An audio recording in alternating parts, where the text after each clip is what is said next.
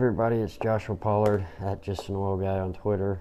Please like, subscribe, and share.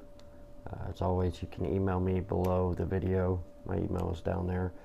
This video we're going to talk about barrel of oil equivalency. You see it a lot. Publicly traded companies use it a lot. With natural gas coming back up now, I don't think they'll use it as much because they don't have to hide those numbers as bad. Not for nothing, but when natural gas is under $2, you don't exactly want to brag about your natural gas. So a lot of them switch to a barrel of oil equivalency per day. Broken down simple, a barrel of oil equivalency is just one barrel, and it is the energy released from one barrel.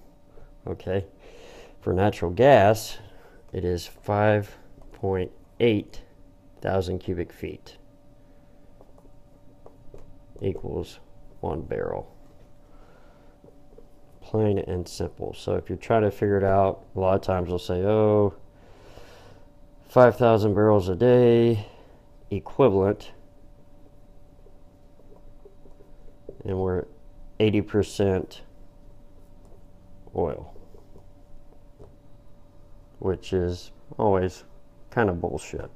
But that's what they're using. So for every barrel of oil, in terms of energy, is 5.8 MCF. But that's it. Simple breakdown. As always, like and subscribe. If you have any questions, give me an email. Bye.